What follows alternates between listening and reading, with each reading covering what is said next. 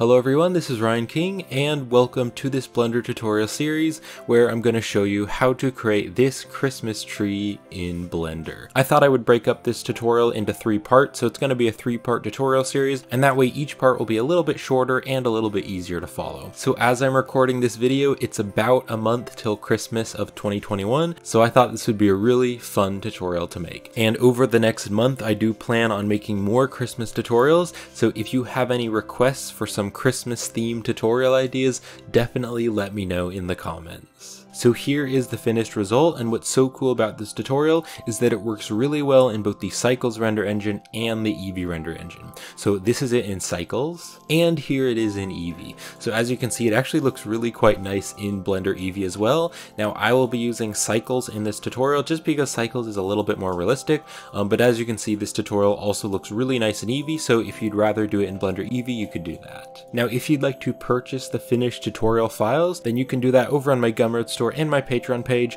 and that is also a really great way to help support this YouTube channel. Now we will be using a few different textures to get the final result. So over here on Ambient CG, I'm going to be using this Bark 001, and I'll have the link in the video description. It's a free texture. And I will be downloading the 2K JPEG. And then also over here on Ambient CG, I'm going to be downloading this Fabric 054, and we will be using this as the cloth that goes around the Christmas tree.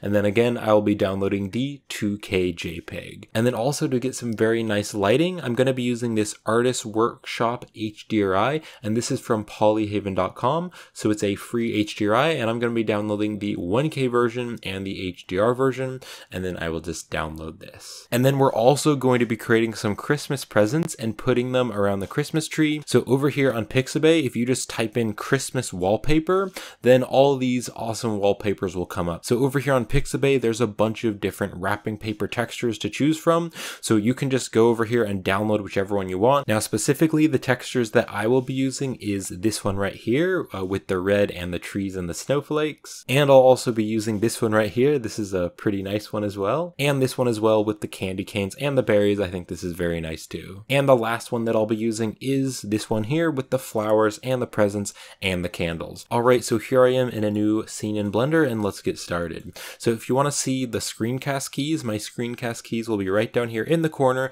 so you can see what buttons I'm pressing. So I'm first just going to double tap the A key to select everything, and then I'll press X and delete it. Now I'm going to be enabling 3 different Blender add-ons for this tutorial, and they're all built into Blender so you don't have to install anything. So to enable these add-ons, just click on Edit and then open up the Preferences. And then right over here under the Add-ons tab, right up here in the search, we're first going to start to type in sapling. So you can just start to type in sapling, and we're going to be turning on the Add Curve Sapling Tree Generator. So this is an amazing add-on that's built into Blender, and it will help us to create the base of the tree. So that is the first one. Now the second one is the extra objects. So if you start to type in extra right up here on the search, you can turn on, just check mark the Add Mesh Extra Objects, and this will help us to create the star on top of the tree. And then the last thing that we'll be turning on right over here on the search is the Node Wrangler. So you can just check mark the Node Wrangler add-on right there, and I'll show you how to use it in the video, and we'll be using this when we're doing the node setup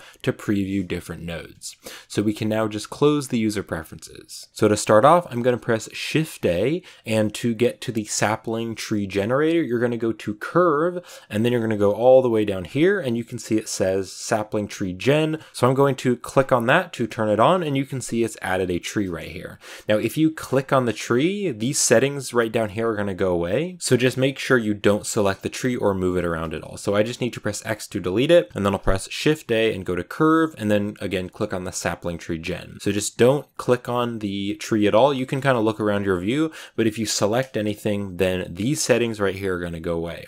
So I'm going to click on these settings to open it up, and we can now use these settings to create the tree. Now right down here, you can see that there are some load presets. So if I click on this, we actually want to change this to small pine. And already this is looking a lot more like a Christmas tree. Now you can see that all of these branches, they're coming out at the exact exact same spot. You can see they're all coming out here, and I want to make them much more random and organic. So to change that, I'm going to change the branch rings. So I'm going to start to turn the branch rings up, and you can now see that each branch is kind of at a different place. Now you can turn it up to kind of whatever you want. If you kind of start to turn it up pretty high, it starts to just kind of get random. So I'm going to turn the branch rings to 100, and that way they're all just kind of random. And then I also want to make a custom shape, so I'm going to use these values here to make a custom shape. So you can see if I start to change these values, this value right here is kind of changing the size of these branches. So I'm going to make this value a 1, and that way it'll be pretty big. And then this one right here, I can change it, and it's going to change the size of a lot of the branches kind of in the middle. So I'm going to change this right here to a 0.64, and that way these branches are a little bit smaller. And then at the top here, I want the branches to be much smaller, and that way they're going to be bigger down here, and then when you go up, they're going to get smaller and smaller. So these values right here, I'm going to change this to a 0.01, and then this value right here, I'm also going to change to a 0.01. And you can see that now the branches right up here are really small, and then they slowly get bigger and bigger. So now I want to add more branches because there are not very many branches. So right up here on the settings, if you click on this, we have different tabs, and then those different things can change the tree. So right now we're on geometry, but I want to click over on the branch splitting so that we can add more branches. Now right now the branch splitting only has a level of 2, and if you turn it down to 1, you can see now there's no branches, there's only the trunk. So if I turn it up to 2, now there's more branches, but then if I turn it up to 3, there's going to be branches on those branches. And you can actually turn up even more to like 4, and now there's going to be small branches on the branches which are on the bigger branches, but I don't really want that. I'm just going to do 3 levels, and that way there are the branches, and then there's a second layer of branches. Now if you go right down here to the branches, this second value right here, you can change this and it'll change the amount of branches. So I'm going to change this to 200 and then hit enter, and you can see now that it's starting to look much more like a Christmas tree. And then I also want there to be more of the secondary branches. So this 200, that just added more of the first branches, but on this value right here underneath the 200, I'm going to change this to 20, and that's going to add more secondary branches. So now we have a lot of branches, and that looks very detailed. Now right down here you can see that the trunk is very small, and I do want to make the trunk a bit bigger. So right over here on this trunk height, I want to change this to a 0.1, and that way now you can see that the trunk is a bit bigger and there aren't any branches right down there. And that way we'll have a little bit of room for the presents and the cloth around the Christmas tree. Now you can see that the branches are kind of rotating up, and I want them to be kind of rotating down more. So right down here on this rotation angle, I'm going to go right down here to the third value, and I'm going to make this a -20. So you can just type in -20 and enter, and you can see that now all the branches are a little bit more relaxed and they're just kind of going down a little bit. Alright, so that is looking pretty cool, but this doesn't have any pine needles. So we want to add pine needles to our Christmas tree. So to add the needles, I'm going to click right here on the branch splitting, and I'm going to go right over here to leaves. So we can actually add leaves, and it's going to add the pine needles. So on the leaf shape here, just make sure this is set to rectangle, because if it's set to these other ones, it's going to actually look like leaves, but if it's set to rectangle, it's going to actually look like the pine needles. Now I can click on show leaves, but if I do that, it's going to be a bit laggy for a little while, because you can see that the leaves here is at 500, and that's pretty high.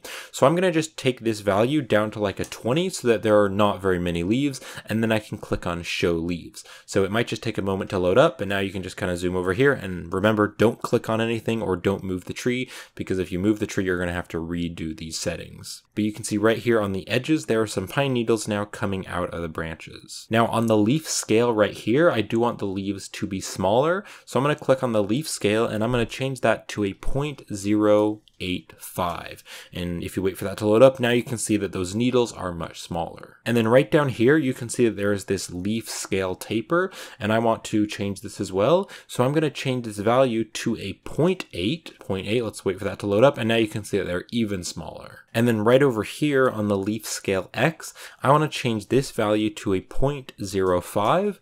And now you can see that they're a bit thicker. And then right here on the leaf scale variation, I also want to change this to a 0.05, and that way there'll just be a little bit more variation. Alright, so those pine needles look much better now, but there are not very many of them. So the number that I found to work best is 350. So I'm going to change this to 350 and hit enter, and then it will take a moment to load up. Now, if this is too laggy, if this is too many needles, you could turn it down. Now, each time I've created the Christmas tree, the branches are just a little bit different, and so every time it seems like the needles are just a little bit different.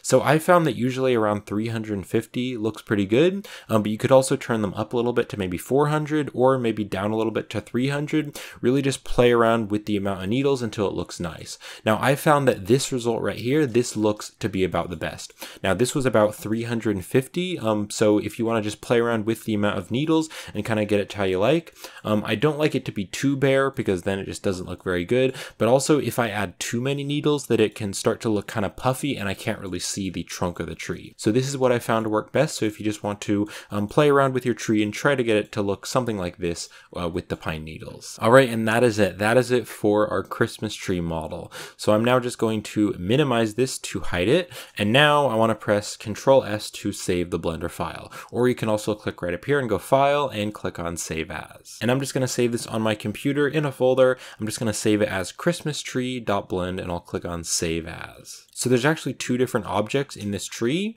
There is a needle object. You can see here all the needles. And if I tab into edit mode, this is a mesh object. And then if I press H to hide this, we also have this object right here. And this is just the bare tree. And this is actually not a mesh object. If I tab into edit mode, you can see that this object is actually curves. So I'll just press Alt H to unhide this. So we have two different objects. All right, so now I want to set up the lighting, and that way we'll have some nice lighting so we can actually preview the tree, and then we can do the materials. So to set up the lighting, I'm going to click right over here on the world properties, and we can add in the HDRI. So on this color, I'm going to click on this right here, and then I want to change this to environment texture. And then I'll click on open to open up the HDRI. And here is the HDRI that I'll be using, so it's the Artist Workshop 1K HDR. So I'll just click on this and then click on open image. So now if you press Z and move up to go into rendered mode, you can see we have some nice lighting for our Christmas tree. Let's just press Control S again to save. All right, so now let's add a camera and just point the camera at the Christmas tree, and then we can add the materials. So I'm going to press Shift A, and I'm going to go right down here and just add a camera. And then I can just kind of move the camera to where I want it to be, maybe right about here. And then I can press Control Alt Numpad 0, and Control Alt Numpad 0 will hop the camera to where we are. And then also this image is a horizontal one, but I want to have a vertical image. So I'm going to click right over here on the output properties, and we can change the resolution. So I have this set to a 2K image, but I want to switch these two values. So what you can do is you can click on this value, and then you can press Control C, and that will copy the value. And then I also know that this is 1440. So I'm going to click on this and then press Control V to paste that value in there. And now it's a square image, but then on this top one here, I want to type in 1440 and just hit enter.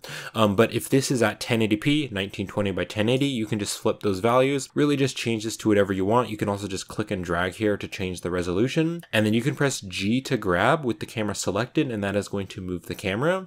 And then if you want to move the camera in and out, you can press G and then double tap the Z key. So tap the Z key twice, and that's going to move in and out. So you can just really place this wherever you want, something like that. I want enough room for the star, and then I also want some room for the presents.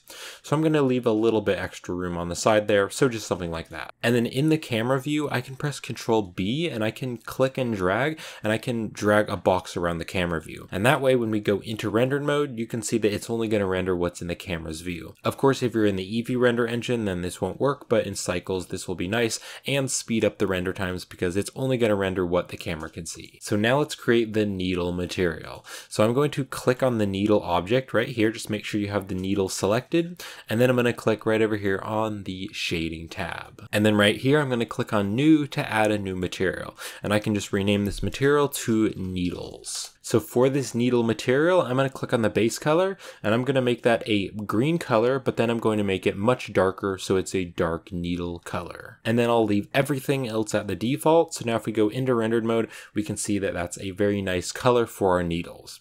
So now let's do the bark material. So I'm going to click on the trunk right here to select the tree. Let me just make sure it's selected. And also if you move the tree, you can see that the needles are moving along with the tree. And that is because on default, the needles are parent to the tree. So just select the tree, and then I'm going to click on new, and I can just call this bark. stroke. Now earlier on in this tutorial, we did turn on the Node Wrangler add-on. So what I'm going to do is just click on the principled BSDF, and then I can press Control-Shift-T. And when you press Control-Shift-T, that's going to bring up Blender's file browser, and you can now just select all of the textures and it'll automatically set it up for us. So again, link will be in the video description if you'd like to download the same texture that I'm using. So I'm going to be using the Bark001. So what I did is I just extracted the zip file and then went into the folder. So I'm going to click on the color and then hold down the Control key and click on the normal GL and then hold down the Control key and click on the roughness. So I just want to select the color, normal, and roughness. We aren't going to be using any of the other ones. And then I'm going to click on Principled Texture Setup. And now that we did that, you can see that Blender has automatically set up all the textures for us because we used the Node Wrangler feature with Control-Shift-T. So it set up all the textures for us, and so we have the base color, roughness, and normal. So let's just go down into the material preview. So I'm going to press Z and move my mouse down to go into the material preview. Now if you zoom up here close to the tree, you can see that the bark is not placed on the tree very well, and so I'm going to be using a easy texturing method which will allow us to not use UVs. So to set this up, I'm going to take the object and I'm going to plug that into the vector on the mapping, and then what I'm going to do on all of these image textures is I'm going to change this flat to box. So let's just go do that, flat to box and flat to box, and they all need to be exactly the same, so change all of them to box. And then the blend value right here, I'm going to change that to 0.2, and that is going to blend the edges where the seams are. So I'll change the blend value to 0.2 on all of these, change it to 0.2, and now if you look around on the tree, you can see that it's very nicely placed the bark all around the tree. Now it is a little bit big and I want to make it a little bit smaller, so I want to change the scale value right here on the mapping. So I can actually click and then drag down, and then I can let go, and that way we can change all of the values at the same time. So I'm going to change the value to 2 and then hit enter, and now you can see that it's double the size. So if you look around here, you can see that's now very nice, and if we go into rendered mode, it looks quite nice on our tree. So that is looking very good. All right, so we are almost done with the first part of the tutorial series, but I do just want to add a light right up here and kind of shine it down on the tree. So I'm going to go right back over here to the layout. So we are back in the layout, and then I want to press Shift A, and I'm going to go right over here to light, and I'm going to add the area light. So we're going to use the area light to light up our tree. So I can just press G to grab, bring that over, and I'll press R to rotate, and we want to point the area light right at our tree, just like that. And maybe rotate that over a little bit, just like that. All right, so now if I click right over here, we can go to the object data properties and we can change the brightness of the light. So I'm just gonna go up into rendered mode just so that we can see how that's looking. And then on the power here, I'm gonna make that pretty high to like a 300. Let's see how that's looking. Let's actually try 1000 because I do want it to be pretty bright, and that is looking much better. So now you can see that that light is nicely lighting up the tree. And then I do wanna change the shape of it because right now it's just a square. So right over here, I want to change the shape from square to rectangle. And then what I can do is on the Y value, I can click and drag, and I can make that much longer, and that way it's going to light up more of the tree. So I can now just go into rendered mode, see how that's looking, maybe move it a little bit closer. And also if you wanted to, you could kind of rotate it more on the side so that there's a little bit more contrast. So some of the tree is in the light and a little bit of the tree is more in shadow. All right, there we go. That is looking very good. So I'm just going to press Control S to save, and this is going to wrap it up for part 1 of the tutorial series. So in part 2, we're going to be adding the background, and we're also going to be creating some Christmas lights, and then we'll be wrapping the Christmas lights around the tree. And then we're also going to be creating the star and putting the star on top of the Christmas tree. So thank you for watching, and I hope you've been enjoying this so far. And if you want to go ahead and watch part 2, I will throw part 2 right up there on the end screen, and the link will also be in the video description. So I'll be uploading one part each day of the tutorial series. So once it's uploaded, you'll see it right there on the end screen. So thank you for watching, and I hope to see you in part 2.